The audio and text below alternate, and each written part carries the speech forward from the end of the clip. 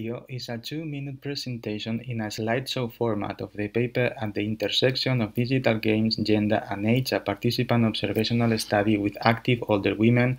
This paper will appear in the proceedings of ACM KaiPlay 2020 Works in Progress. The authors of this paper are Sergio from Universitat de Lleida, Josep from Universitat Pompeu Fabra, and Barbara from Monash University. The paper presents work in progress that informs a current understanding of intersectional themes, age, gender, and digital games that are important but understudied in the KaiPlay community.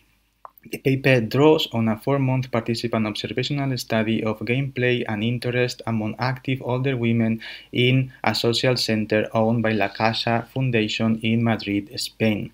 The study outlines the remember play experiences of the older women participants, explores their attitudes towards a gender computer game, and discusses their experiences of playing casual games.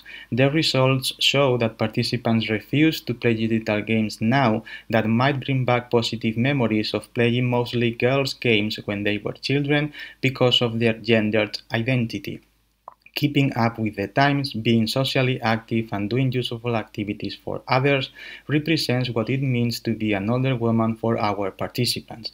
They disregarded digital games that clashed with this identity, but when the games projected it, their play was fun and productive, recommending the games to others.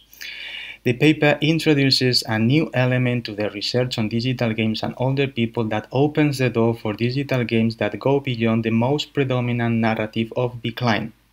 Positive memories might not always influence perceptions of similarly gendered digital games in older adulthood because the decision depends on how gender and age are both performed through engaging with digital games, and older people might not always be in need of help.